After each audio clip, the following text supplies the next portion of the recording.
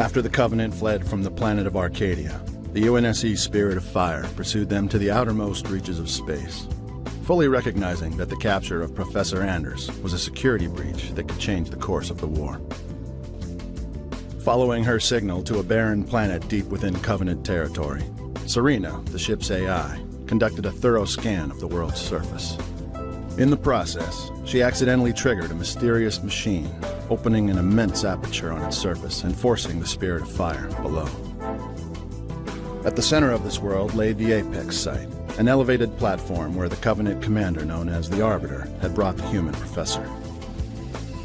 It was here that the Prophet of Regret ordered that Anders be used to activate the dormant Forerunner vessels that hung around them, a fleet of unimaginable power. Before he was able to activate the fleet, a new threat was revealed as the Spirit of Fire worked its way through dark caverns within the planet's shell and toward their position.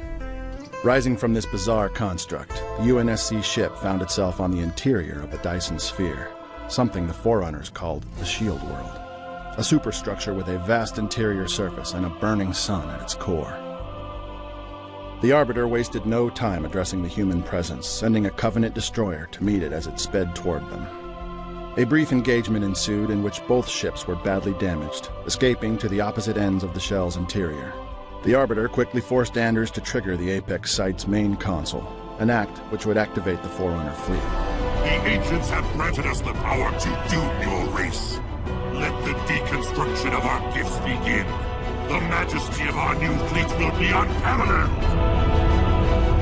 While the Covenant were momentarily distracted, Anders used a nearby platform to escape to the Shield World's surface. There she would find herself in peril once more, as the Savage Flood parasite spread across the structure's interior.